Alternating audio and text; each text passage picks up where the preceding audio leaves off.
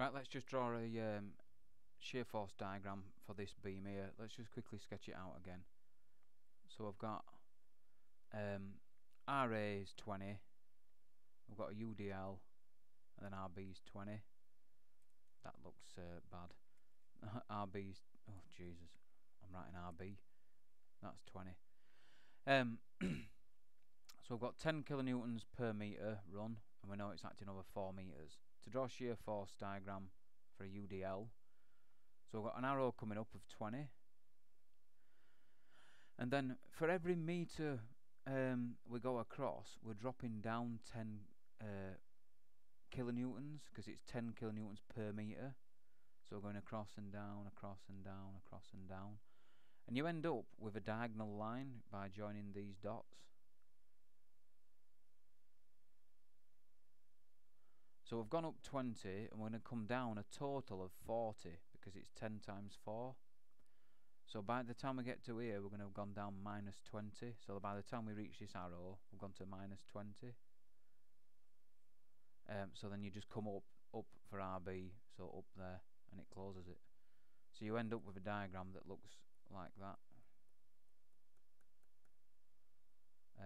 That's how you draw basically shear force for a UDL.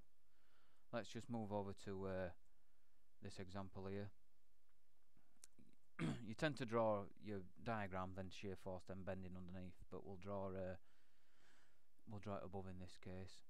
So this is just even guessing, really. So we come up whatever RA is. You've got a UDL that's sloping down. It'll slope down like that, and then the UDL ends there. So there's no more sloping, it just goes straight across, and then where RB is, it comes up. So that's the shear force diagram for that.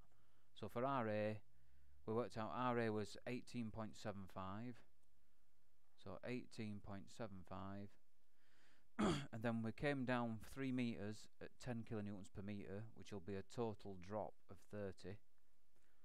So I've got 18.75 minus 30 equals minus 11.25, and then, and of course RB when we worked it out was 11.25, so we come back up 11.25 for this up arrow, and that closes it, starts and ends on 0, perfect.